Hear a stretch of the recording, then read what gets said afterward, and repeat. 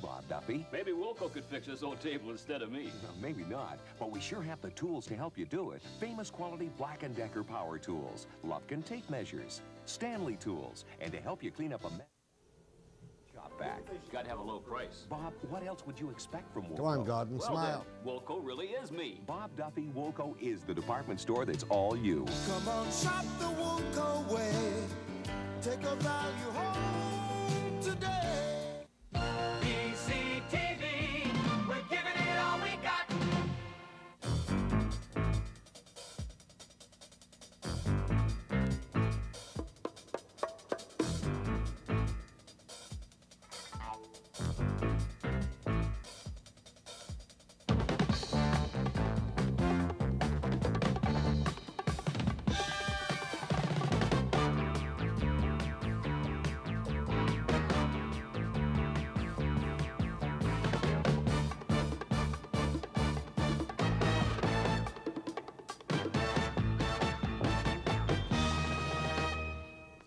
Good morning. The marathon in Victoria adjourned a few minutes ago to give the MLAs all the rest they need until 10 a.m. when the House sits again.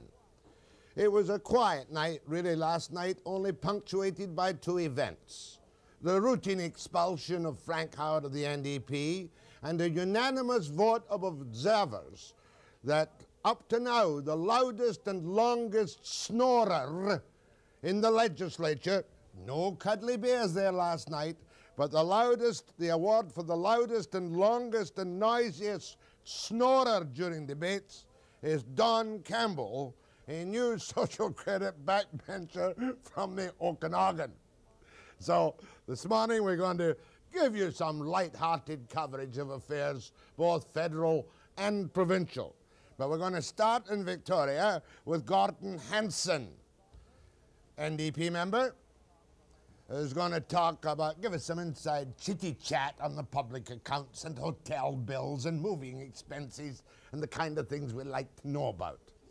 And then we're going to have a little gossip with Bill van der Zam's alter ego, not politically but physically in the Surrey riding. An old friend of mine, Rita Johnston. And then, what do you know? Svend Robinson is back for more minor punishment.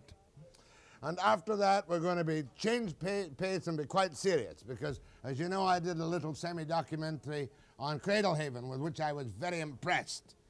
With me this morning will be Etmanski, the Executive Director of the British Columbians for Mentally Retarded, to suggest what might still be done, perhaps, and Dr. Sally Rogow of UBC Special Education. Oh, and later on we're going to have a laugh with Charlie Harron. Think that one out and you'll get it. Charlie Harron. After the break.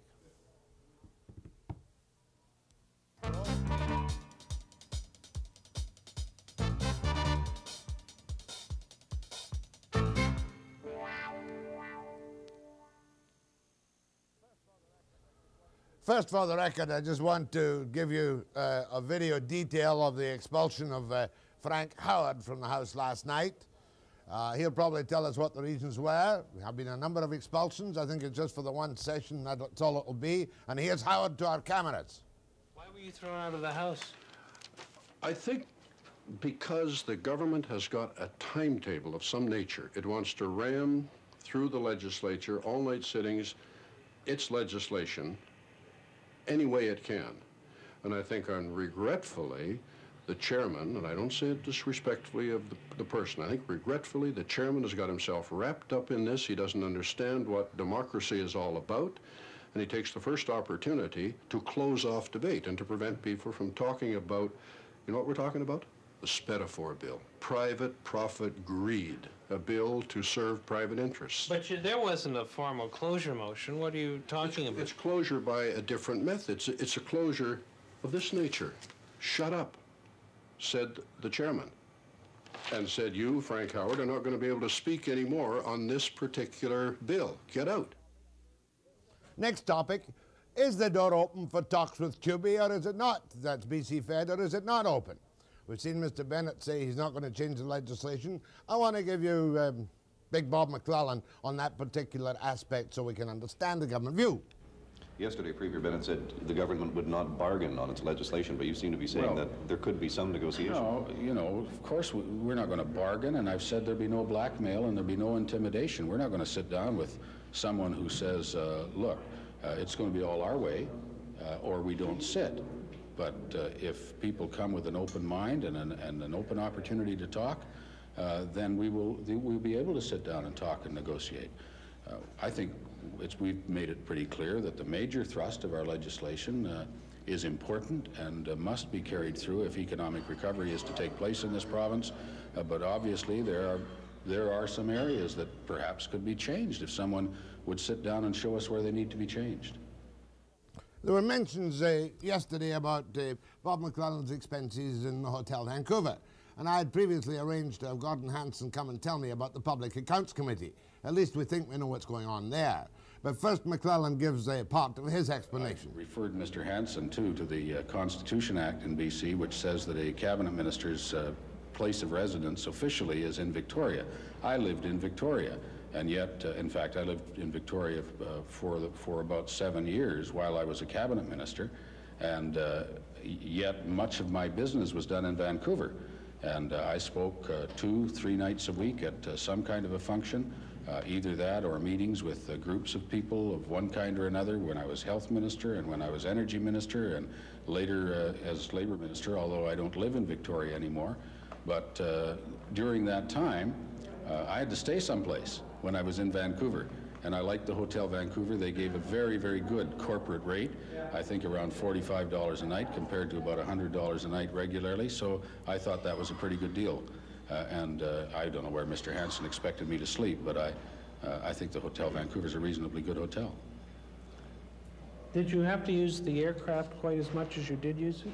Oh, over 100 times? Well, I haven't seen the vouchers to which Mr. Hanson refers. I'd love to look at them, but I've never used the aircraft for anything except for legitimate government business. Kind of reverse order, but a welcome to Gordon Hanson in our Victoria studio this morning. You had raised the questions in the public accounts, but before we turn to Mr. McClelland, there was one thing you dug up which I found quite fascinating in these days of restraints. How much in the way of moving expenses does the government pay for some of its specially hired people? Mr. Kinsella received $10,000 without any receipts to come from Ontario. Mr. Douglas Heal got $13,100. There are many people in British Columbia that make that amount in a year. That's rather excessive. There are no expense receipts attached to those vouchers, Jack. But will they, let me explain first of all. This information you get as an active member of the Public Accounts Committee, in which you can call at this particular time for the bills for 8182, is that right? That's correct. There are 3 members of the opposition that are entitled to sit and review the actual spending of the government. I'm one, Dennis Koch and Lorne Nicholson are others. I wish that you could come with me and we could have a show. You could sit beside me and we could go through the vouchers and just see the lifestyle that this particular government and the cabinet ministers in particular enjoy. At the same time, they're making pronouncements now about how they are the epitome of restraint and how they take away $50 from the disabled people per month who work 20 hours a month to get that, take away $150 a month from the tenants of this province.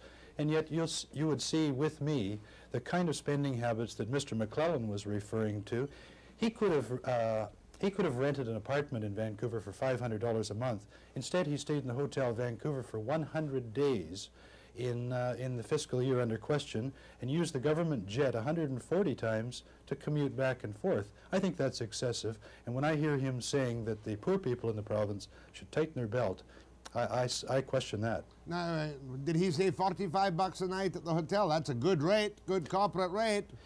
Mr. McClelland's rate was varied between 45 and 60, but the thing that intrigues me, Jack, is that then he qualifies for a per diem because he's not in his constituency. If he'd gone to Langley and had a small apartment or had a hotel there, he would not have qualified for his per diem. So he had a hotel room at the taxpayer's expense. He had a $45 per day per diem, in excess of his salary. He even stayed there Christmas Eve and Christmas Day at the taxpayer's expense, which seems a bit odd. But we must give our cabinet ministers the dignity and the affluent surroundings to which they become accustomed. Was that not the same in the old NDP days?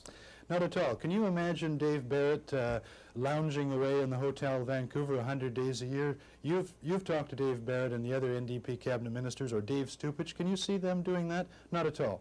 These people were really enjoying their status as cabinet ministers, and of course, this is all pre-Peter Heinemann expenditure, so we have pure cabinet minister behavior here, unadulterated by any kind of corrections. There's not a drop of fweesy involved in this one, is there? Oh, there's lots of very large dinners and relaxation, Jack. I've just been focusing, because we're sitting 24 hours a day, I haven't had a chance to do too much work. This is just two or 3 hours work. I've determined that Mr. McClelland used the government jet 140 times in a year and stayed in the Hotel Vancouver 100 days. He went out and had pictures taken of himself. There is a government photographer who's taken my picture, who's taken most of the government, opposition members' photographs. Quite capable. You know, he knows what an f-stop is and, you know, what a depth of field is.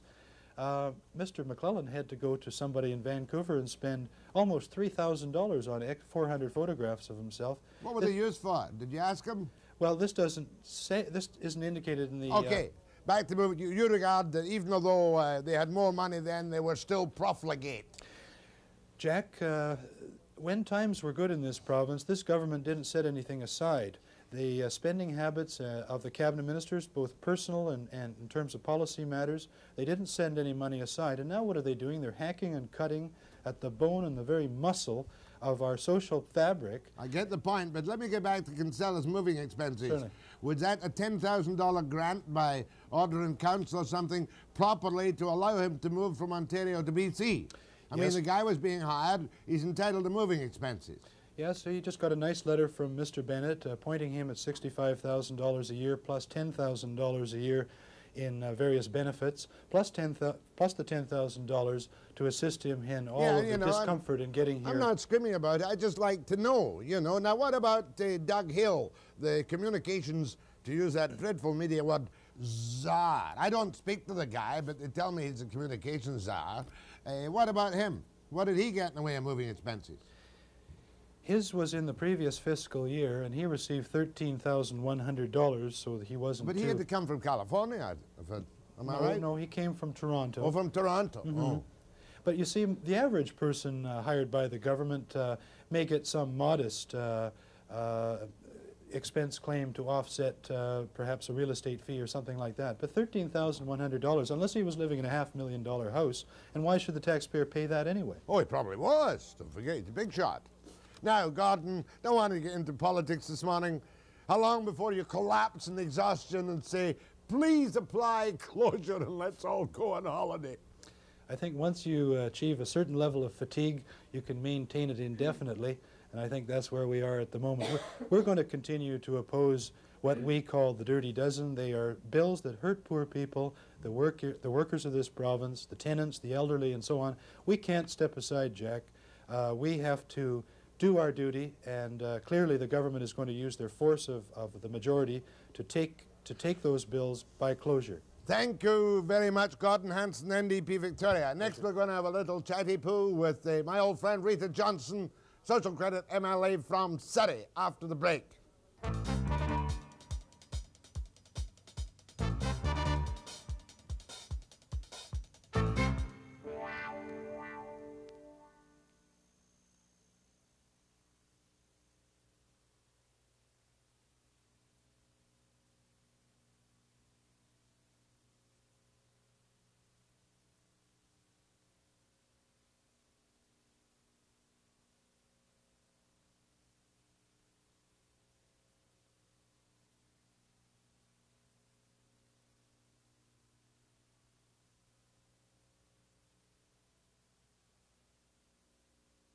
Not well, but I know him.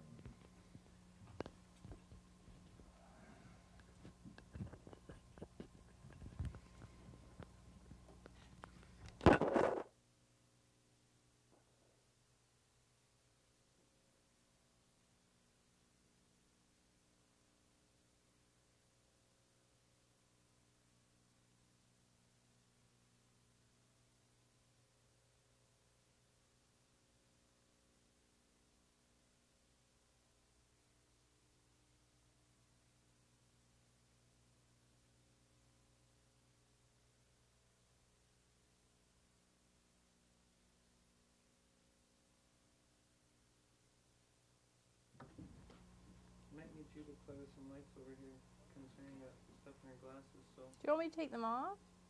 Do you feel comfortable with them? Oh, it doesn't bother me. Certainly solves the problem quickly. I can't see, but it doesn't matter.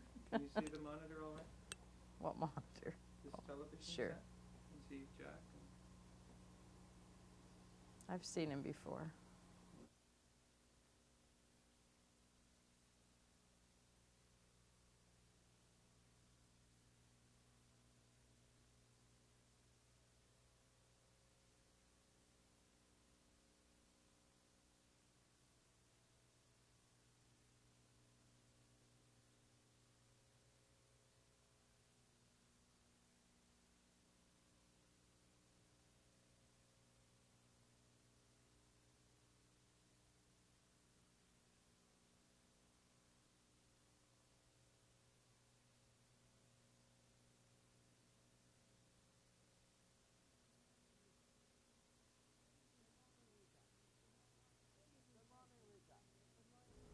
Good morning, Rita.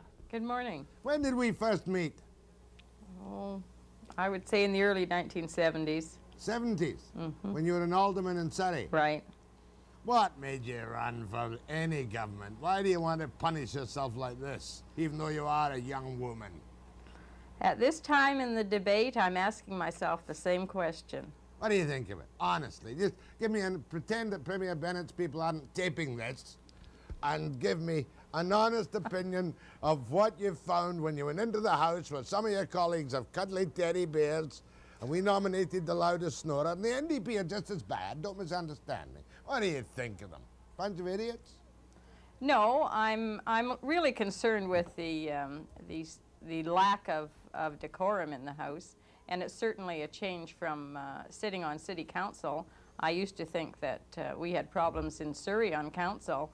Well, but you did certainly have they're a problems. fine example of parliamentary procedure as compared to what goes on in this legislature. Nothing you can do about it. You're behaving properly, I trust. I would expect that I am. You haven't fallen asleep in your chair?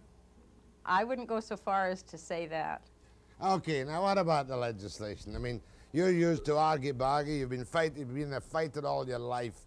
You know, I'm prepared to say let the government govern, but aren't they overdoing it just a smidgen?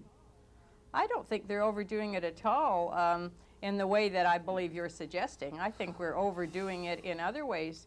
You know, you are aware of the fact that I put forward a motion that brought in closure the other night. No. And it seems to me that after 15 hours of debate on a bill and 5 hours on a hoist, and accomplishing absolutely nothing, I arrived at the conclusion that it was almost government by the minority, and the arguments put forward by the official opposition, they weren't relevant, and it was repetitious, and it was really getting really boring. What and bill were you on? We're spending hundreds of thousands of dollars every week to put on what must be the best show in Victoria, and we're really not getting the work done. We're not getting the job done that we were elected to do. Yes, I know, but is there no rational... There's certainly not much information, said he, modestly and respectfully, coming out of your government. We don't know what's in what the legislation means yet in half of the major bills. I mean, I could ask you questions about Bill 2 or Bill 3 you couldn't answer. I think those questions could be properly put to the ministers, and they would be able to answer them very adequately. I think the problem, as I see it, Jack, and I have been watching, I've caught the odd morning program of the Webster show, and certainly I think what you have to do is come over here and see it yourself in person. I think you're talking to people like Marjorie Nichols and the Alan Gars in Victoria. Oh, I would never and speak you're to not Alan getting Gar. the facts. Please, withdraw that insult. Talk to Marjorie, yes, but not to Alan Gar. Don't be silly. Okay. Matter of fact, though, seriously, I spent a month studying the bills, speaking to as many government officials as I could, and analysed them as best I can, but Premier Bennett won't come on the show. Jimmy Chabot dodges me all the time. I had a routine one with Nielsen. I'm not quite sure of the answers he gave me because he doesn't know any legitimate reporters. And I won't forgive you for that one for a while, Jimmy Nielsen. I don't like these personal snarky things. And your closure of the corridor to the television cameras was just childish. I can't understand that, what I have heard about that action myself, because the cameras were in the corridors again this morning, so good. I don't really know what it was, what action the Speaker took, well, because I'm still tripping over the cords every time I try to get out the doors. Well, you can always sue BCTV if you're seriously injured. Feel free. Anyway, how long is it going to last, Rita? Well, I'm hoping that we're going to be able to reach an agreement with the opposition and that we are going to get down to business. I'd like to see us go right through this weekend and continue going until we get some of the work done that we were sent here to do. But if we don't, we're going to be here till Christmas. You can't do that night and day. Even an intelligent person like myself couldn't give intelligent debate if you're on your feet 24 hours a day. I mean, well, that's you know, silly. even before we were on our feet 24 hours a day, just to give you an example, Jack, we had a member of the opposition who spoke for between 10 and 15 minutes on a bill and then addressed the Speaker and said, "Which bill are we dealing with, Mr. Speaker?" So that tells you the level of debate that we're faced with in the House. What was the bill that you used the closure motion on? 11. But it wasn't the bill itself, it was on the hoist amendment. Well, there Bill were still 11, 4 speakers left to go. We didn't cut them off. You know perfectly well everybody supports Bennett on Bill 11, but all he had to do was make it, instead of forever and a day, make it for a year and renew it every year as required, and there wouldn't have been the slightest quibble about 11. Well, that type of discussion will come up in committee. But I mean, you can't be going 20 and 30 hours on every single solitary bill. We were elected on May the 5th, and we made some commitments during the election campaign. We're attempting to carry out those commitments, but we're just being stopped every time we make a move. And we've got to take steps to ensure that the legislation is put forward. But it has to be after adequate debate. But my God, you know, 15 hours is much more than adequate in my opinion. Well, I always take my lead from Premier Bennett, and when I criticize the government, I'm supporting Premier Bennett's total philosophy. You know what that is? Come on, you know what it is. Tell me what it is. Not a dime without debate. You haven't even called the estimates, have you? No, we haven't even started on them. I think it'll be next spring before you're finished. Well, probably. I hope we'll have a couple of days off for Christmas, but no, you don't deserve it. I'm here for as long as it takes us to do the job, and if we have to do that by going around the clock, well, that's what we're going to do. Thanks. Nice to see you, Rita. I will say, with reservations, the best of luck. Thank you. My thanks to Rita Johnston, social credit MLA for Surrey. Next, Svend Robinson. After the break.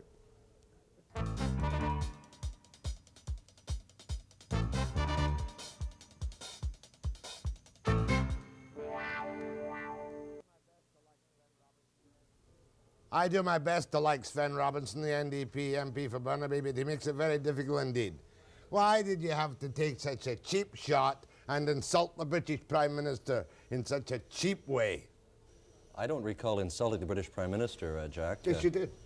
I think perhaps... You refused to get up in your seat with the common courtesy of almost every other member in the House, and you sat there like a dummy, insulting the leader of the United Kingdom, addressing the joint parliaments. I stand and applaud for people whose views I respect, Jack. And you may disagree with that, but certainly that's my philosophy, and I think that the views of Margaret Thatcher, both on international policy and domestic policy, are not views that I share. Did your leader stand and applaud?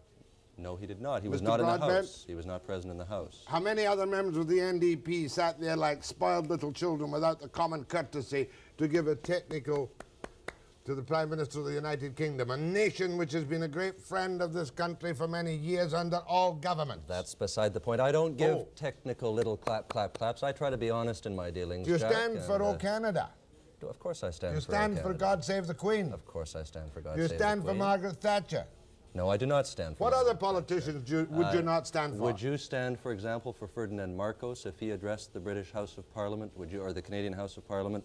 Would you stand for Jaruzelski, the Polish president? No. No. Oh, well, okay, then it's No, all I right. wouldn't. Fair enough. Now, I would stand for Ronald Reagan, and you wouldn't. That's quite correct. You'd sit there in That's your quite petty correct. little way and insult a nation under whose shelter and umbrella we live in comparative peace and comfort. No, I stand for people that I And respect. you insulted the elected leader of a true democracy, one of the truest democracies in the world today, the United Kingdom. Let me tell you one of the reasons that I didn't stand for her, Jack. Tell me one of the reasons. There are 60,000 pensioners from Britain in this country that you may know something about, and Margaret Thatcher has refused to allow them a decent standard of living. They're living in poverty. Let me put that in accuracy. That is not correct. That is quite correct. These pensioners do not get the cost of living increases to the British pensions after they leave the United Kingdom. That's correct. Attempts have been made by Canada and Britain to negotiate an agreement.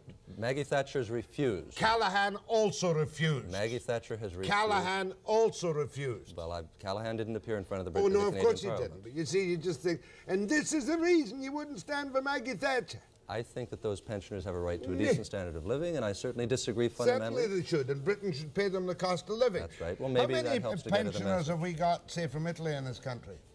I don't know the exact number of pensioners that we have How from many Italy. Canadians draw pensions in Italy?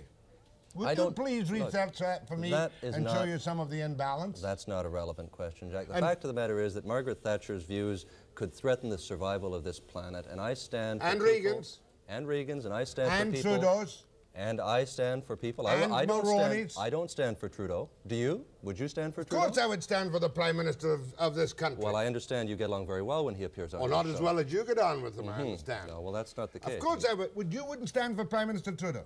If he appeared in our parliament, I don't respect the views. I think he's driving this country into a very dangerous situation. I wouldn't stand talking and applaud about for him. Trudeau? Of course. We don't stand for On him. a special occasion, though, I'm talking about. We don't stand and Don't you applaud show the common Prime Minister. courtesy to people who are elected by a majority? The fact of the matter is that I try to be honest in my dealings with people, Jack, and you may not understand that. No, That I may don't. not be political, but I believe that you stand for people whose views you respect. I wouldn't Now, stand surely for there's Stalin. No. Surely there are other issues I that are more think important than whether or not I stood for Margaret Thatcher. for heaven's sake. No. Because I know what all your other issues are. You can never quite get your policies clear, but you're a very good publicity seeker. So I always like to have a little thing to argue with you about. And I think you're not standing for Margaret Thatcher was callous, utter rudeness of the worst order. Well, I disagree, of course, with you, but that's not the first time. It's nice to be back. More with Sven. No, I won't say it. After the break.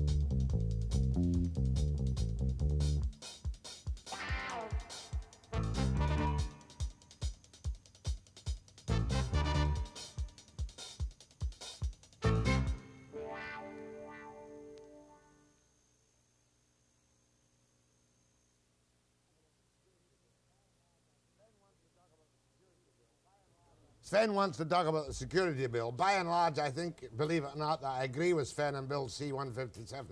But I want people to call now and give either of us hell about my views on Thatcher. I think Sven was rude. He thinks he is a man of principle who did the right thing.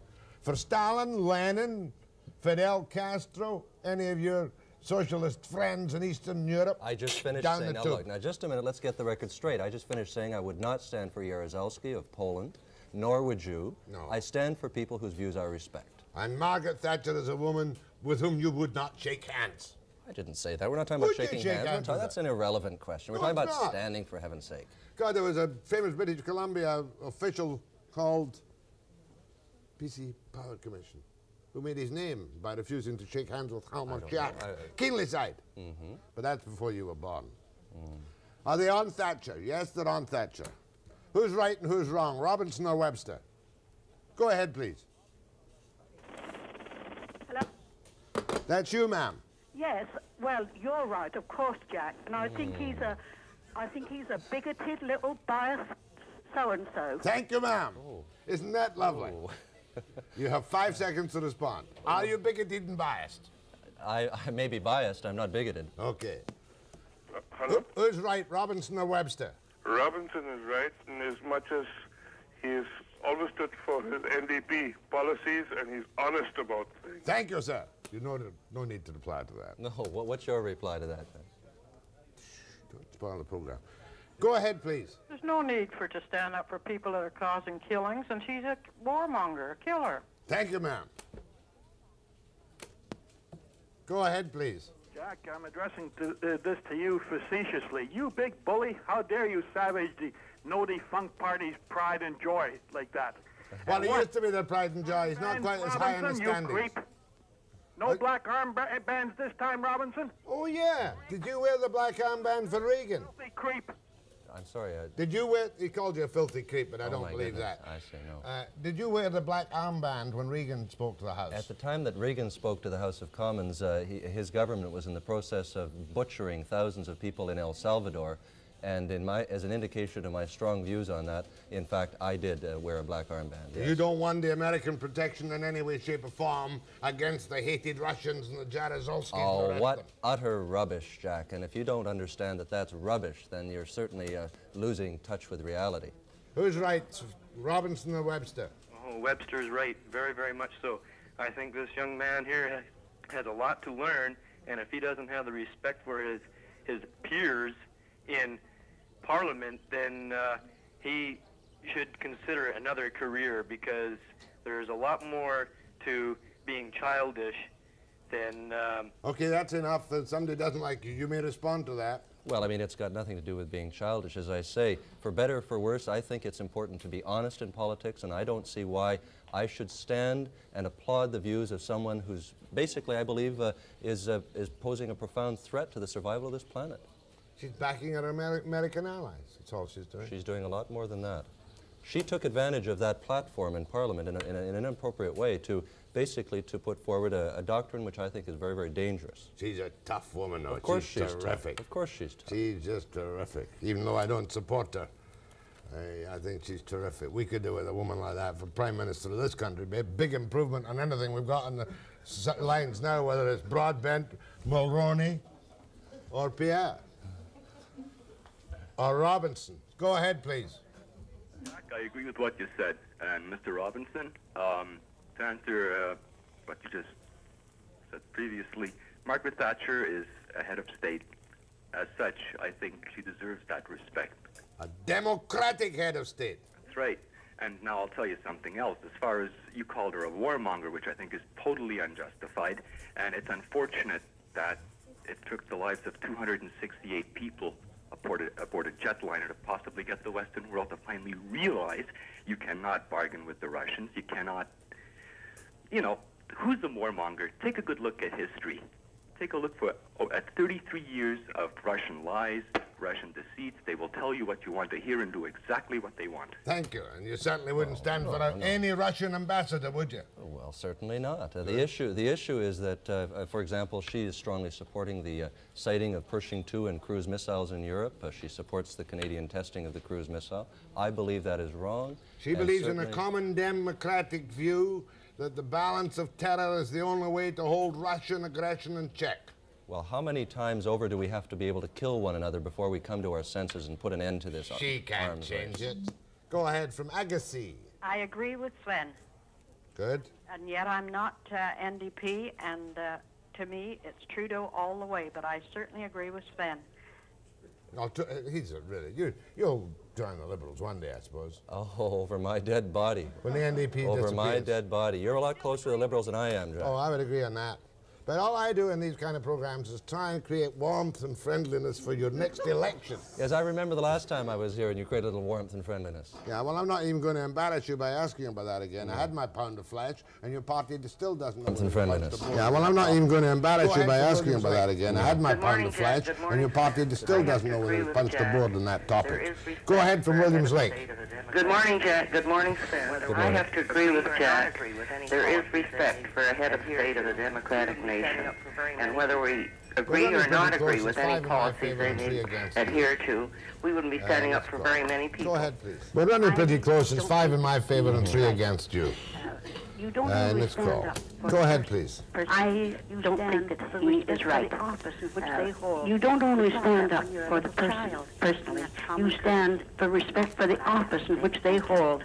You're taught that when you're a little child, and that's common courtesy. And that's what I have to say. Thank you. You're losing. No, well, the fact of the matter is that I initially stood for Margaret Thatcher as she entered Parliament because I respected the office. I listened to what she had to say to us assembled in that House of Stand and applaud her when I felt that what she was saying was something that I didn't agree with. Everybody has to. If we all told the truth at all times, there would be nobody alive in this studio or on this planet. You know that. The human being is a naked ape, hell-bent for self-destruction. Go ahead, please. Good morning, gentlemen. Morning. I must agree with Mr. Robinson. You must agree with him. I certainly must agree with Mr. Robinson. And to say that Mrs. Thatcher was a guest in our country, that is debatable as to who invited her. I certainly didn't, and I certainly think I'm a taxpayer. I did not invite this lady into this country. However, I was, by accident of birth, born and raised in England. However, I believe that Mr. Robinson must be congratulated for his stand. And Mr. Webster, please remember that even though she was a guest in our country, and you feel that Mr. Robinson may not be right in treating a guest in that way, remember the last time Mr. Robinson was on your show, I don't believe that you treated him with the kind of decorum that you should have treated a guest. Sometimes these tactics are necessary. That has nothing to do with it. You are trying to say what somebody else does is wrong, but what you do is right. Sven knows I'm perfect. 1, 2, 3, 4, 5, 6, 1, 2, 3, 4, 6, 4, 10. Go ahead, please. All right, well... More people will talk about this interview than if I allowed you to ramble on endlessly about the stupidities and inconsequential legislation and the short-sighted half-wittedness of the government legislation bill C-157. It's always a pleasure to be on with you, Jack, no matter what the subject. How much more time do I have? 30 seconds. Go ahead, please. Okay, Jack. Well, as usual, but certainly not always, you're correct. One thing I'd like to comment on, though, is your comparison, though, with Miss Thatcher and Mr. Nixon, and I don't think that's proper. I think that you should put this in a Canadian context. Okay, that makes it 6-5. Thank you very much. I'm very grateful indeed for the courtesy of having you here this morning. Nice and I to would see stand up if it were Margaret Thatcher or the Prime Minister, and I hope you're never the Prime Minister, although you will have a successful career in the House of Commons. Of that I am sure. I'm standing for you right now, Jack. That's because I dragged you out. Take the microphone off before you leave, after the break.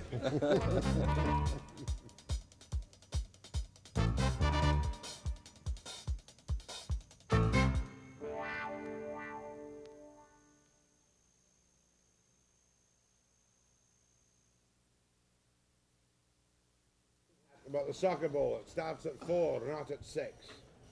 And remind me to do it in the last break. 7, 6, 5. Well, I've got to change my mood and, of course, my whole thinking for the next couple of segments. Oh, dear. The other day, I took a camera crew out to Cradle Haven. And I took it out after Coroner Askey had done an investigation over some period of time into the deaths of 11 children from the beginning of 1982 at Cradle Haven. And I read Askey's report, and I took the basic information from Askey's report that due to public demands, the Chief Coroner ordered an inquiry into the 11 deaths at Cradle Haven. And it said, by and large, it gave it a pretty clean bill of health and reviewed all the individual deaths. And there's just one other thing I want to point out to here, that there had been allegations had been made that the general care of these children contributed to their deaths, and thus the whole aspects of care had to be looked at rather than just the immediate events prior to each death.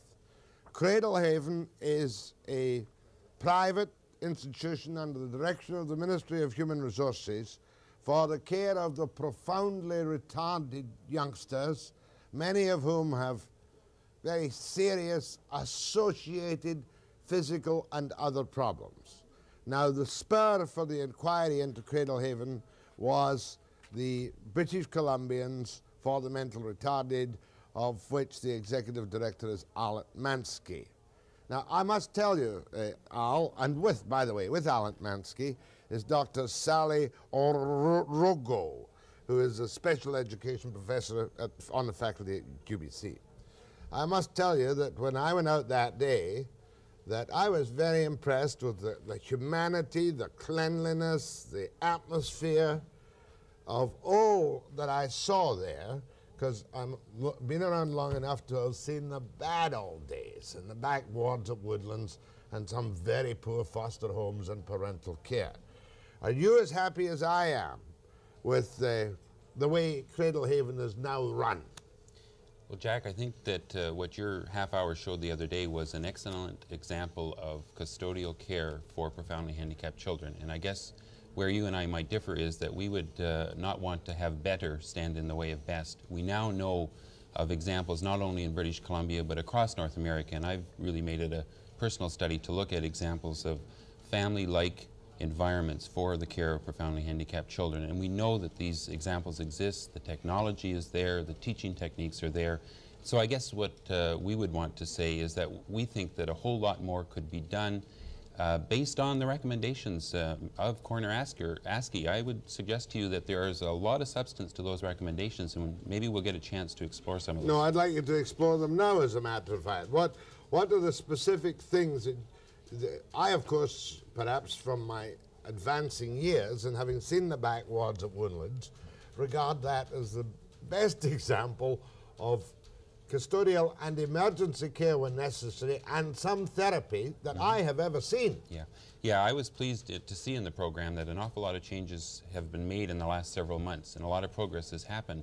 I understand from our contacts with government officials that this facility, which was licensed for 32 and had about 26 children living in it when I went to visit it, is now down to 20. And my understanding is that MHR has kept the budget at the same rate as it was when it was 26. So that means automatically that there's more money to enrich the program. And the That's staff positive. seem to be well adjusted and quite bonded in some cases, and they had some volunteers, and they are doing therapy. But what you're telling me perhaps is that given the magic wand of enough money and trained therapists, you see, let me put it this way.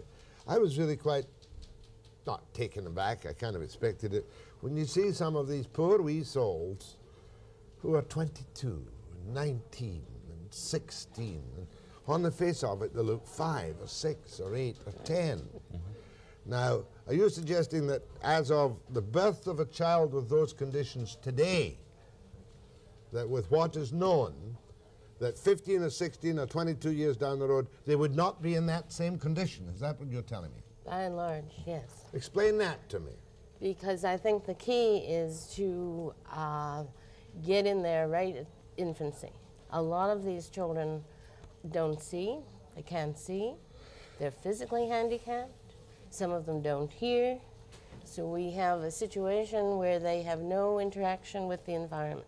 All those things that we know underlie normal development, that children learn to imitate, they learn to become members of society. But what about the deformities which are present in the legs of many of these poor little kids? Early physical therapy can prevent that. A lot of the positions that you saw, the distension of the head, these kinds of things can be prevented. That's why Coroner Askey recommended that the staff at Cradle Haven receive training in such areas as positioning, and that there be postural inserts and medical equipment available. That is to assist these children to prevent the distortions of the arms and legs that you saw there. The children are not born with those handicaps, Jack. Those develop over the years if they don't get the kind of early intervention and active intervention. Oh, I get the point. If a child is born, say, profoundly retarded, which is a physical thing which can be checked and established. No, you can't. You can't establish profound mental retardation at all. Normally, you would do that on the basis of IQ. You met children there who don't communicate. But obviously some of them have, behind that difficulty, there seem to be bright little minds. That's exactly it. That you hit the nail right on the head. The whole question is, how do we get to that mind? And how do we open up that mind to the rest of the world? In the simple therapy, which that delightful girl Claudia was doing with her banjo the other day, whatever it was, you could see the 22-year-old boy enjoy himself in being recognized. And you saw that little girl, and she was laughing. Yes. That's the basis of trying now to develop some system of communication. Now, we certainly agree that Cradle Haven is doing the best it can if it follows and is encouraged to follow the recommendations in this. Jack, I think we've always maintained that the owners at Cradle Haven have been, in fact, doing the best that they can. In fact, I was really quite impressed in my conversations with the owners by the strong medical advocacy that they did on behalf of the children. I think it's really a question of how to enrich that program so that the kind of active intervention that Sally is talking about is available at all times. To give you an example, the school system, the recommendation of Coroner Askey with regard to the educational involvement of the local school district. Well, the woman that you saw there, based on my research, is basically a child care aide, a chance worker aide attached to the local school district. Traditionally, those people simply help with toileting, with dressing, and with feeding. My understanding is that the local school board has put in a proposal to the Ministry of Education in Victoria, and they are anticipating having a full-time teacher available in January. Jack, we knew about this situation over a year ago. We're still waiting. That's an area of concern. If there was the active involvement of the school system in two ways. One, to bring a well-qualified teacher who believes in the potential of profoundly handicapped children into that setting for those children who can't leave it, and if the children who can move from Cradle Haven into the local schools can go there and there is teaching provided there, we're going to see a major improvement in their abilities. Oh, no, I concede that, and I'm sure Cradle Haven would concede the same thing and would welcome with open arms any such... Jack, that's not a minor recommendation, that's a major recommendation. recommendation. I realize that, except that when a layman like myself looks at these children in that state, we're not talking about a new crop who might be dealt with totally differently from birth. You think, oh, in the name of goodness, what can you do? Jack, there are families all over this province that we're in touch with on a regular basis who are bringing up their sons and daughters with profound handicaps in the communities. You and I both know, and I could document this 1,000 times, that there are families who, faced with the tragedy of a severely handicapped baby, cannot cope. That's certainly true. Destroys the family. One of the ways that it destroys the family is to have no respite care or babysitting available, Jack. I meet families who, after 20 years of being married, husband and wife, have never had a night out on their own. There's not even that kind of basic support that's a hell of a lot cheaper. Used to be. Well, it's not existent anymore. It's minimal care. Money for equipment, the kind of equipment that Dr. Askey mentioned for Cradle Haven, is not available for families. The respite care and babysitting, the therapy services. We had to meet with Mrs. McCarthy to get her to withdraw the means testing of the developmental preschools, and that would have been another financial burden on national families. We'll continue with Dr. Rogow and Etmanski on Cradle Haven, about which the report says, by the way, on reviewing the individual death, there was no evidence of any neglect, injuries or oversights which would directly lead to such deaths. On the contrary, ample evidence of concern and the use of all available medical assistance and an aggressive thrust in the overall care. I wanted to make that quite clear because I didn't make it clear in the other program. But what we're going to discuss now is what should be done for families who can cope with profoundly. And there's also another... after the break. Yeah.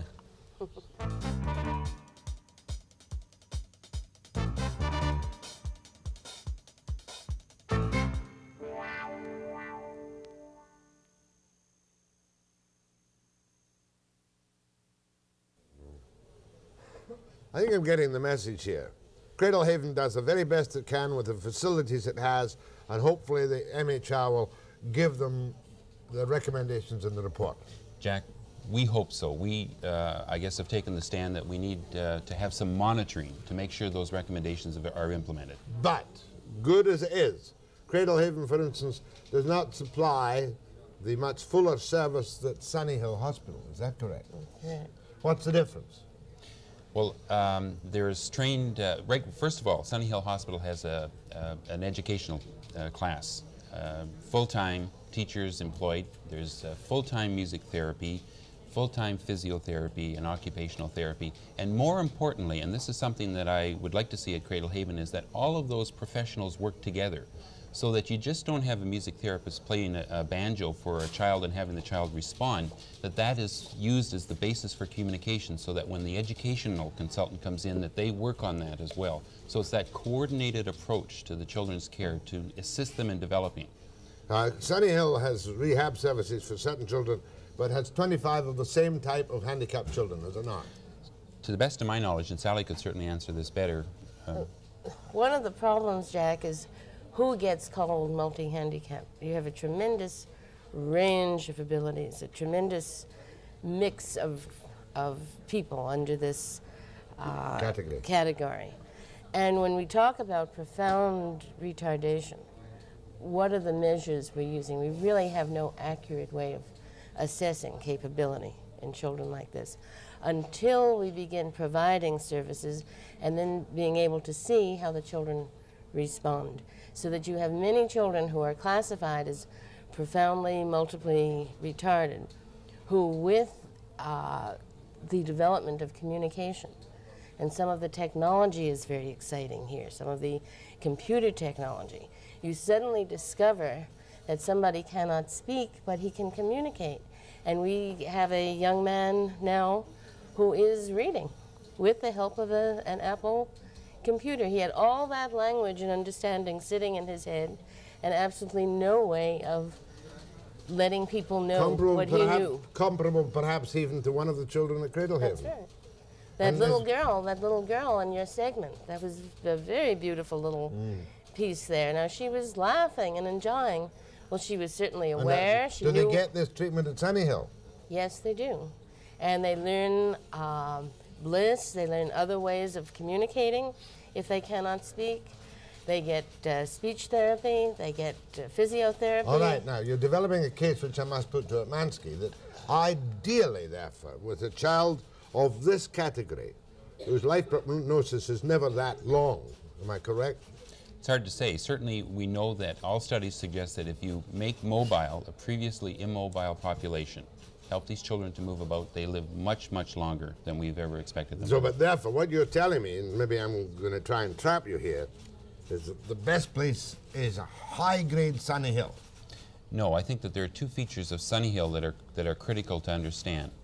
First off is that they have the expertise available there so that they can train families and care providers in smaller settings in the community. Sunnyhill cannot duplicate, nor can Cradle Haven, the kind of family environment that you and I grew up in. So that's important. Sunnyhill recognizes that they're funded primarily on a rehabilitation rate rather than the custodial rate that Cradle Haven is funded at. Right. Critical difference number one.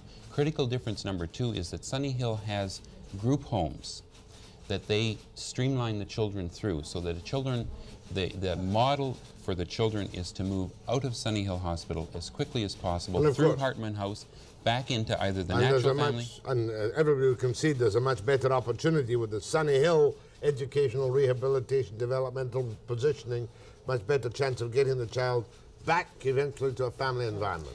But you don't need necessarily the technology, Jack. We have foster families up in the cusp. We have people out in the rural areas of this province who are caring for profoundly handicapped children, teenagers, and adults. Would you much rather have that for the proper foster family care than any form of institution, apart from the training and assessment? I think we would want to avoid a one way of doing things. Because as you pointed out, there are families that cannot cope. And there are a multitude of different kinds of situations. But what we do want to see is who is this child buried underneath all these handicaps? I think society's attitudes sometimes are as big a handicap as any of their other handicaps. Oh, I can see that. So if we would approach this, if we take a look at Helen Keller, if she came through the system today, we'd say she's blind, she's deaf, and she's autistic. And the Helen Keller would have been lost. Yeah. And you've only to read her biography to see that. I know. What's required? What is, I mean, especially in a time of restraint where you're going to find it very difficult to get money. It's a reallocation. It's not more money. It's a different emphasis. It's an emphasis on support services. It's an emphasis on the training of personnel, the training of staff, and then you save a lot of money at the other end with your total care facilities. What do you feel from the government? And this is a matter which I'm sure is largely non-partisan. Nobody would disagree with the concepts expressed here this morning. Well, we see a lot of discussion and talk about supporting the family and going into smaller privatized settings, Jack, but the reality is that the majority of money that our government spends in the care of handicapped children and adults goes into maintaining institutional environments. So we have a time lag between what I hope government wants to do and certainly what we want to see happen and what in reality is happening, because the drain, the allocation of expenditures is still into the institutional environment. Could I just add a point about the dollars? It's not a major expenditure. If you looked at the numbers of profoundly handicapped children in this province, it would be less than a fraction of 1% of the number of people who are mentally handicapped in BC. It's a small number of people. And the kinds of studies and work that Sally Rogow done just in this province demonstrates that it's well worth pouring a few extra dollars for a small number of children so that we can ensure that they develop to their potential. Could we cope with all the children who are affected? Yes, I think we could. But I think we have to plan. I think what we have now is a kind of crisis model. We're always responding to the child who needs this service and who needs that service. And a hell of a lot better than it was, but I can see the deficiencies and the defects. Instead of anticipating the needs, we know what these needs are. And we need to have them in place and make them available. Well, I'll tell you what, I'd like to see this child who can do a little thing on this child with the computer. Is that possible? Yes. Is this child in a home? No, he's in a school. In a school? At Sunnyhill? No, at GF Strong. Good. Well, let's do that. Good. And then at least we can show how a so-called believed... And then there are also children at Sunnyhill who are operating the same way. And the whole bliss system of communication. Yeah, I don't like doing these stories, but I push myself into doing them from time to time. Very grateful. Thank you very much. Thank you, John. Etmanski and Dr. Sally Rogow. Thank you. Back to a Friday morning mood after the break.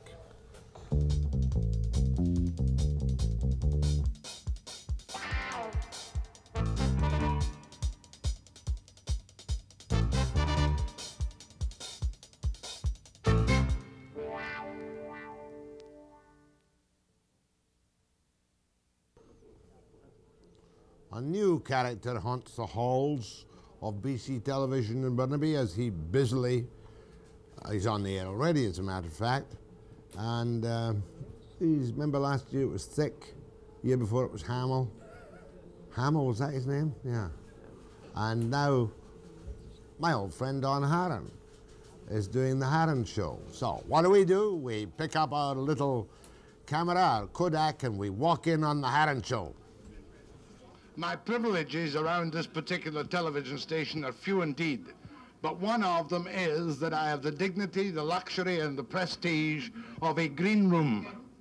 But lately, my green room has been occupied by invaders from outer space. Well, not quite. It's a show which is on Monday through Friday all across this country and which is a riotous success and has a most unlikely host for it, but a man whom I've known for a fair number of years and who, considering his background, is remarkably bright. Now, where is he? Don! Are you taking over my show? Don, if you want to take over my show, I'll take over your show. Furthermore, I'll do your show for half the money I get for my show. Now, Don Harron of Morningside, what in the name of all that's holy are you doing in my green room? Having a great time, let me tell you. Getting dressed up, wearing a tie, shaving every day, and sleeping in till 7:30. I don't believe you. I don't believe it's Charlie Farquharson. Which is which? Which is which? Will the real Charlie Don please stand up? Well, Charlie can say anything. Don has to be very careful. Tell me, though, after all your years of delicacy, sophistication, and culture... Where was that? Morningside. They wouldn't even give me a chance in Morningside. What about the Stratford Festival with the Shakespeare? All the world's a stage, and all the men and women are merely exits and entrances, and all that sort of stuff. Well, that's our Charlie Farquharson. That's not our Don Harron. Tell me, Charlie's on this show? Charlie's on this show? Yeah. Well, once every week or so, he comes on and interrupts me, and I go and shave and run back and apologize for his presence to the pollution agency. Now, you've got to do your research for this show. You've got to read People magazine. That's right. You've got to read the National Enquirer. Yes, and I have to phone my lawyer, too. On many occasions. As a matter of fact, it's much the same research as I do, because you've been in show business a little shorter than I've been, haven't you? Longer. Nah, I don't When believe did you it. start? 1933. I started 34. Beat me. Show me who's on the show today, will you? Yeah, Murray McLaughlin's on the show. Ben Wicks. Murray McLaughlin. Oh, you mean the singer? Yeah. Murray McLaughlin. A farmer's song. I understand that one of the ugliest men in Canada is presently in makeup. No, we've both got makeup on. Turn your back on the camera. We'll walk in and we'll take a profile of him. He looks better. Come on there, John. Okay, let's go into the makeup room regardless. Now introduce your guest to me first of all. The man in the chair first. This is the ugly man you're talking about? This is Ben Wicks, the handsome, debonair, dashing cartoonist, nationally syndicated. Move out of the way. I don't want to spoil his profile. Joanna, would you stand back a second? Would you come down and get the delicacy and shape? Yes, please. This is the man who once advocated bringing his kind of English stock out, the aristocracy of the working class, to breed upper-class Canadian women. Was that right? Right. 6 aristocrats to breed with selected Canadian females. How successful were you? Disaster. Disaster. I was the only one that did any interbreeding in the end.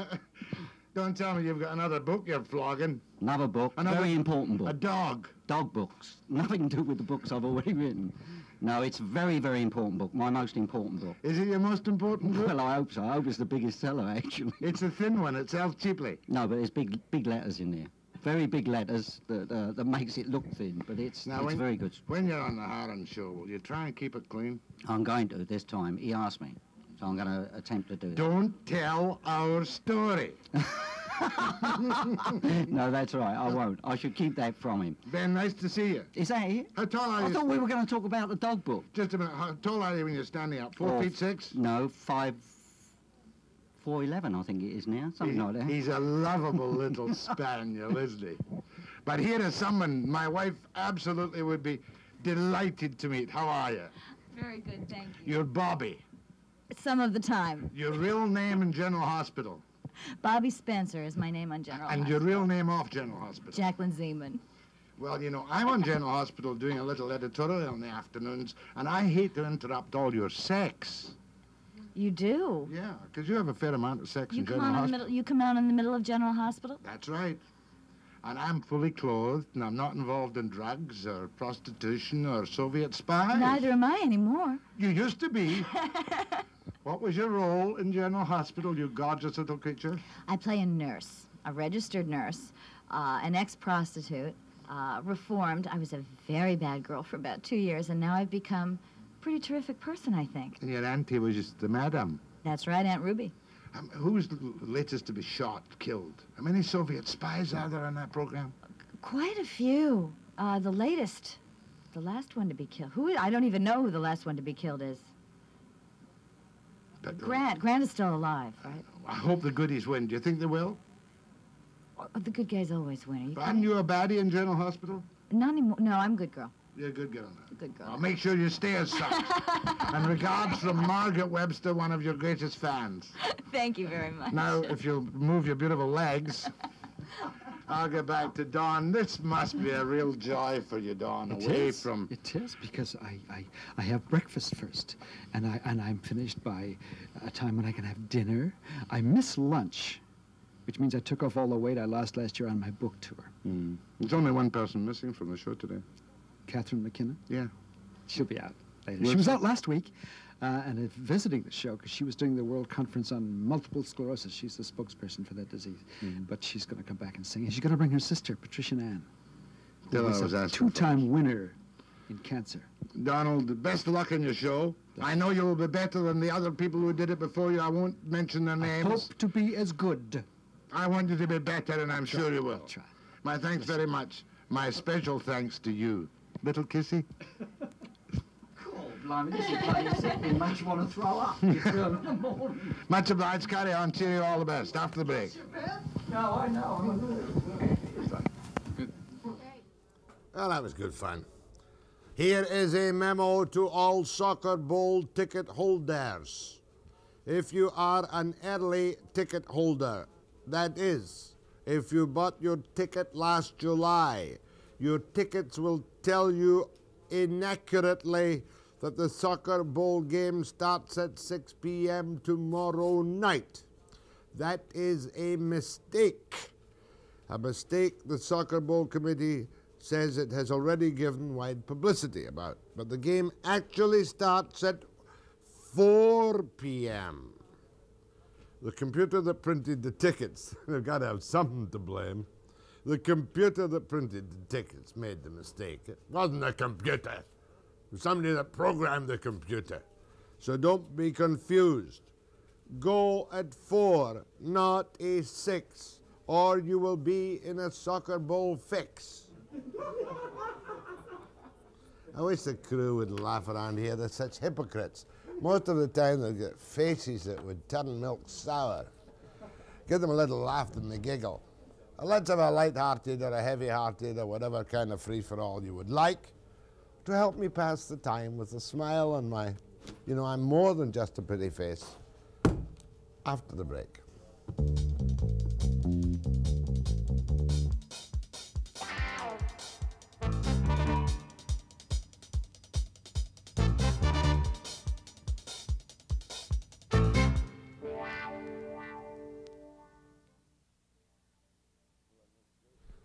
Personally, I think I look dreadful in this grey suit, but they tell me it looks better on television.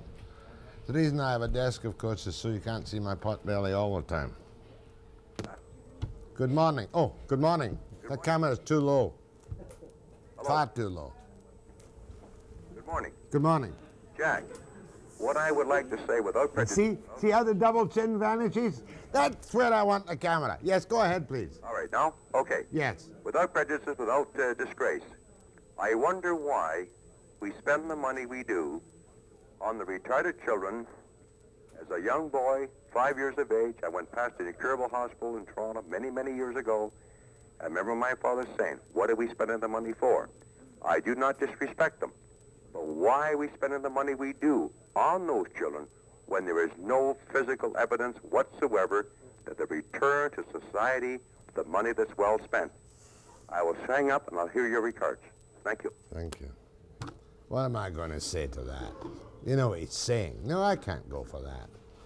Many's the time I've seen children supposedly incurably retarded, and you see that are treated as such, that bright little spark in the eyes. It's a measure of the civilization, how much money, time, and effort we're going to do to help those of the underprivileged in our society. Didn't want to be that serious.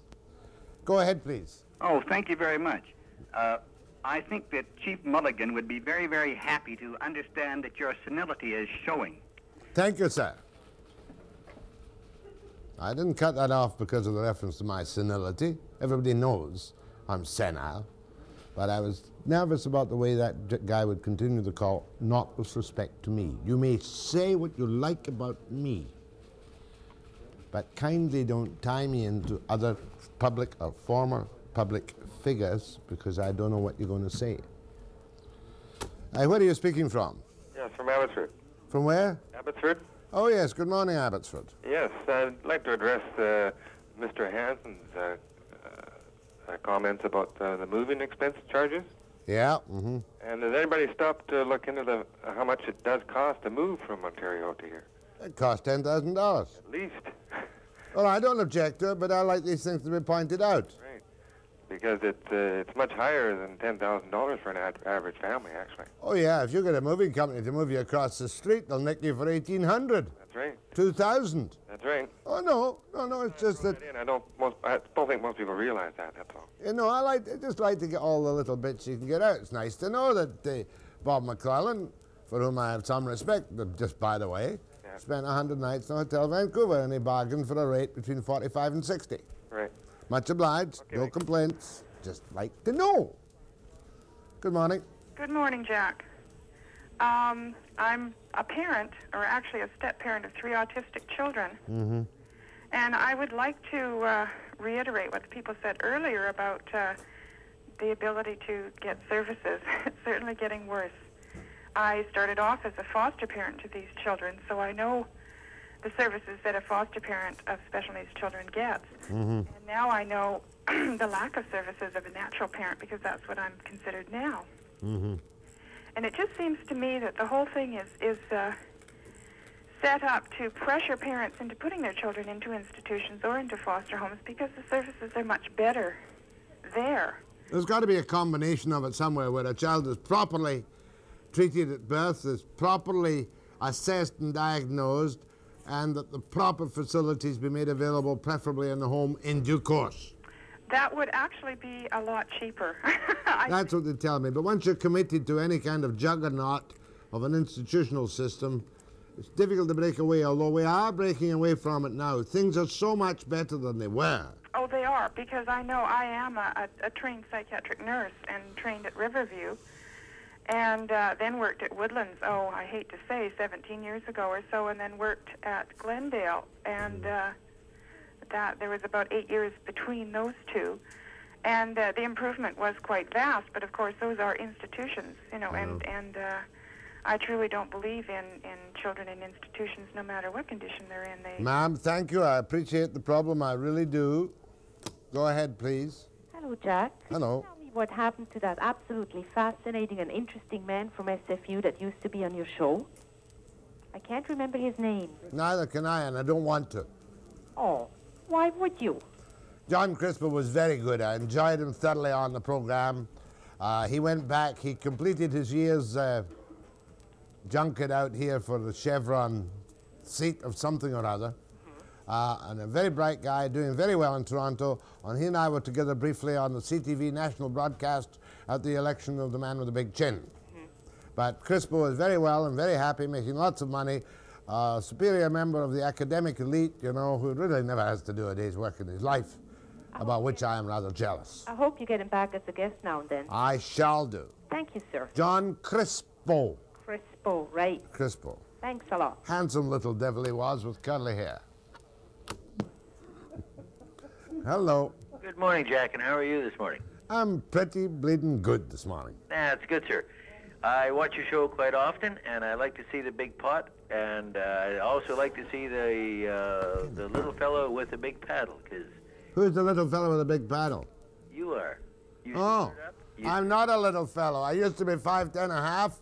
I've shrunk to 5'10". My weight has been constant for 10 years. And I'm not going to give you it in pounds. Yeah, but if you can't keep it going, you can't make people think. But anyway, there was another fellow commenting a little earlier on the retarded children and what society could get out of them, eh? Oh, yeah. Okay. I think he's pretty sick. And I do think that if one of his children or if he himself had been in that position, I think that his values might have changed quite a bit. Here's her. Could not agree with you more. Go ahead, please. Good morning, Mr. Webster. Morning, sir. I'd like to say your show is both entertaining, informative. I tremendously enjoyed your interview with Pierre Burton. I'd like to see him on again. And the editorial you gave, I believe, on yesterday's news on the current state of things in Victoria was probably the best I have heard since, who's the gentleman that does the comment on the CTV late night news? Bruce Phillips. Bruce Phillips, right. If he ever resigns, take over. No. Jack, maybe that way we'll get some things done. No. Much obliged. Very nice call. Have a good day. You too. Time for one quick call. Quick one. Quickly. Good morning, Jack. Morning. Yeah, I'd like to bring you back to Margaret Thatcher's visit to Canada. We've only got 15 seconds. Okay, I find it offensive that she would interfere in domestic politics, i.e. the cruise missile. I think it's, I just think it's wrong. I think the foreign minister of Germany did the same thing when he came over here. That's right. Maybe you've got a good point there, but there I must stop, and I shall be back after the break.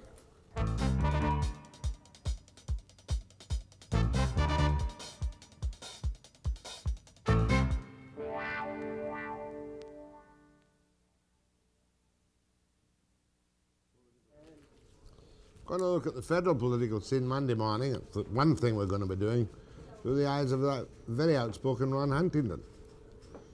A couple of things with Ron. Mark Rose of the NDP will drop in. We're going to look at how the consumer has been affected by restraint legislation, all at 9 a.m. Monday precisely.